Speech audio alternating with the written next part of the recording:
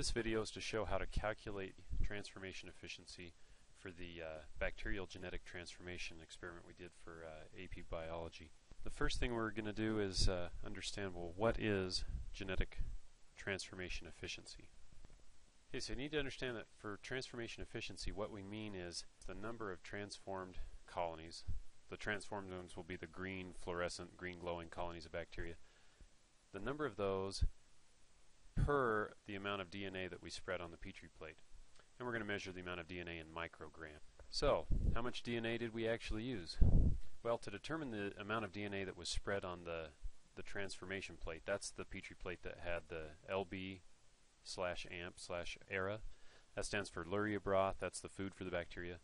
AMP is ampicillin, that's going to kill all the bacteria that did not get transformed, didn't take up the new DNA.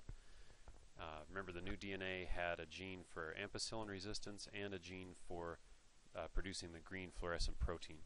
And also the ERA stands for arabinose. That's essentially the on switch for the green fluorescent protein to be produced. That's the inducer chemical that makes that gene active and starts to produce the protein by transcription and translation. So to determine how much DNA was spread on the plate, you need to know two things. First, you need to know the total amount of DNA that we started with, and then also what fraction of that DNA actually got spread onto the LB/AMP/ERA plate, the transformation plate. So for the total amount of DNA that we started with, that's going to be the concentration of DNA in micrograms per microliter times the volume of DNA in microliter. Now we used 10 microliters of the pGLO plasmid DNA at a concentration of 0.08 micrograms per microliter.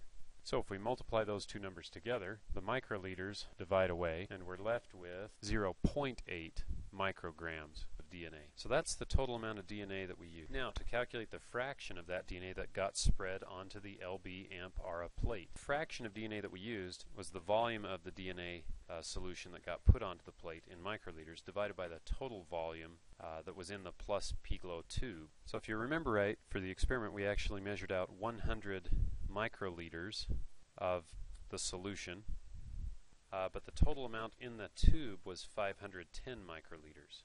The 510 microliters was because we had 250 microliters of the calcium chloride transformation solution. We also had 250 microliters of Luria broth, and we had 10 microliters of the plasmid solution. So if we take 100 microliters and divide that by 510 microliters, the fraction of DNA that we used was 0.1960784. Next, we need to calculate how much of the DNA got spread onto the LB/AMP/ERA plate. That's going to be the total micrograms of DNA that was in the tube times the fraction of the tube that we used.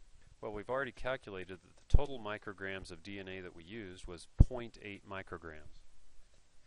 Well, we've already figured out that the total micrograms of DNA in the tube was 0.8 micrograms, and the fraction of the tube that was used was 0.1960784.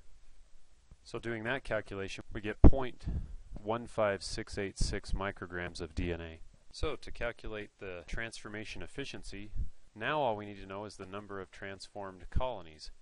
Now, if we have a colony, that colony was descended from a single bacteria cell, so we can assume that the number of transformed colonies equals the number of transformed cells that actually took up that new plasmid DNA.